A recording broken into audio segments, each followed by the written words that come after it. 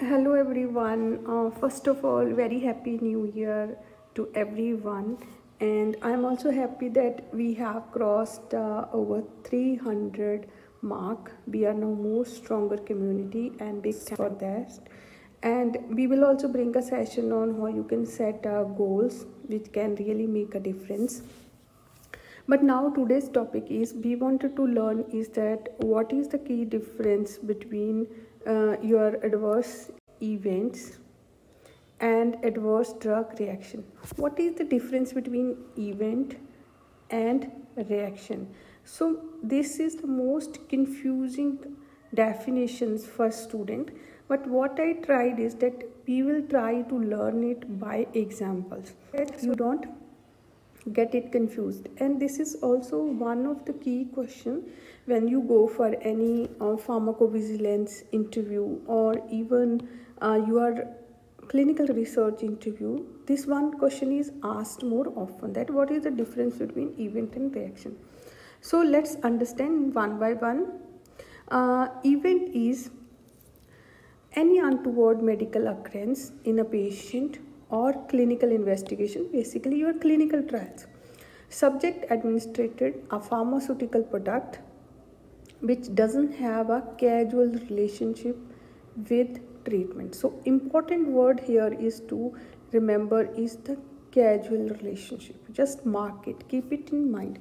So any unpleasant reaction, any untoward medical occurrence which is happening in your trial or even the drug once in the market, that is known as a adverse event. Now let's try to understand by example. Suppose there is a person A. That person A participated in, because in clinical trial we don't use names, right? So that subject, you can say this is subject A that participated in a clinical trial, and suddenly that person met with an accident. And in this accident, maybe there are small scratches also, maybe this accident can be very big, that we are not considering. Just that person met with an accident. So irrespective of the fact, so is it related to drug or not, this will considered as a adverse event. So person is, he has taken in a new medication and the evening or some other day he met with an accident, this will considered as adverse event without knowing that is it related to drug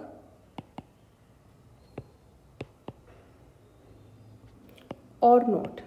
You won't go into this, is it related to drug or not, no question asked.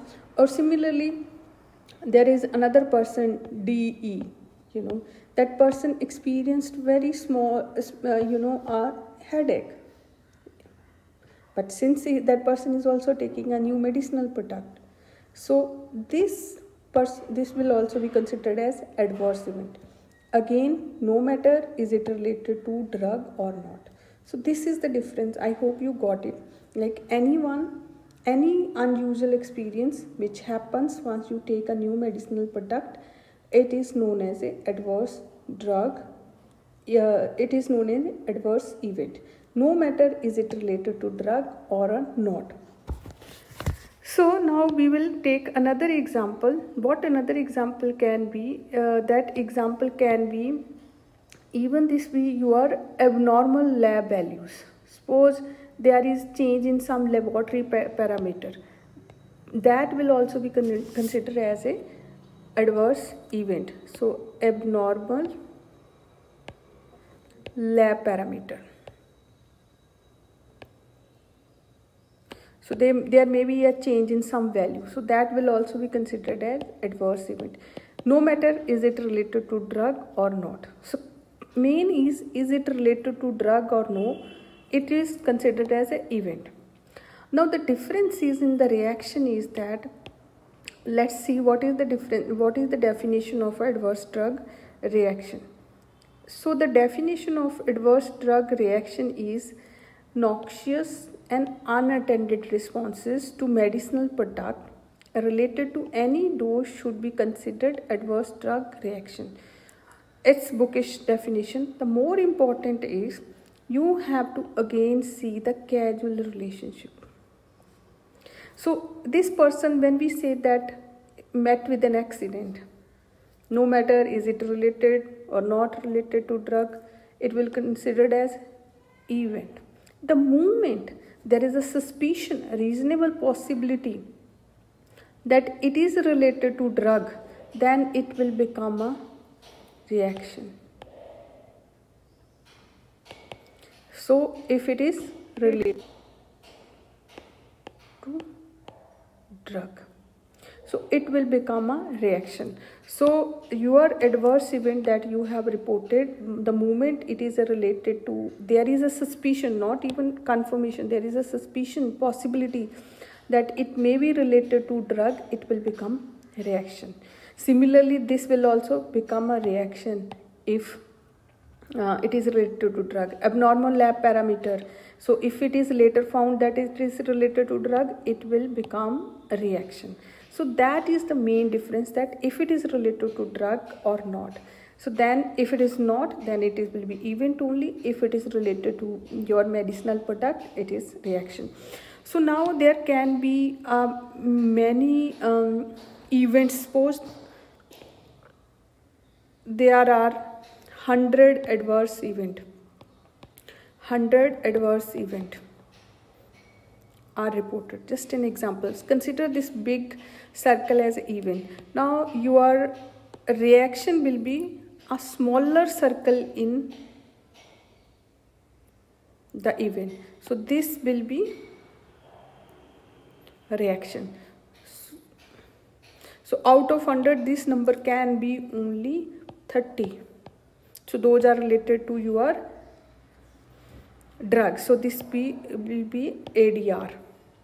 Now all adverse event, why I drawn this, because all adverse event can't be adverse reaction. So all adverse events, all adverse drug reaction, they will be adverse event. So you should remember this statement, all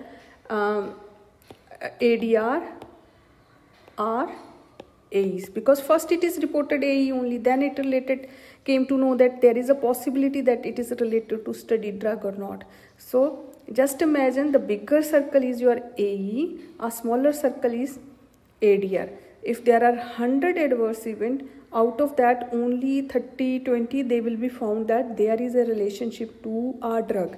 So all ADRs are AEs, but other way around is not correct. All AEs are not ADRs. Remember this. This is also asked very oftenly, that all ADRs are AEs, because see, this bigger circle is adverse event. So anything small, big is adverse event. And out of those adverse event, if it is found that it is related to studied drug, then it will be known as your adverse drug reaction. So this is clear, and all ADRs are AE, because see, ADR is within this AE. That's why I have drawn. And all AEs are not ADRs, right?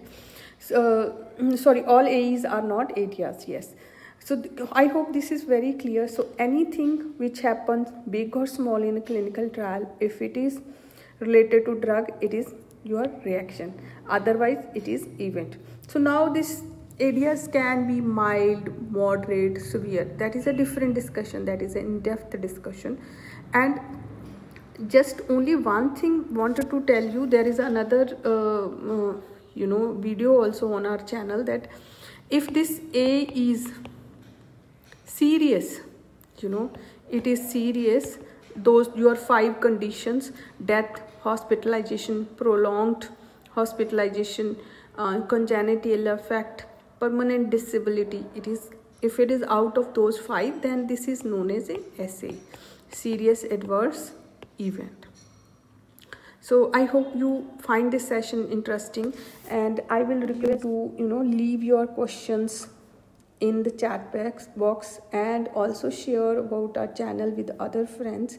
We really need your support. Thank you so much.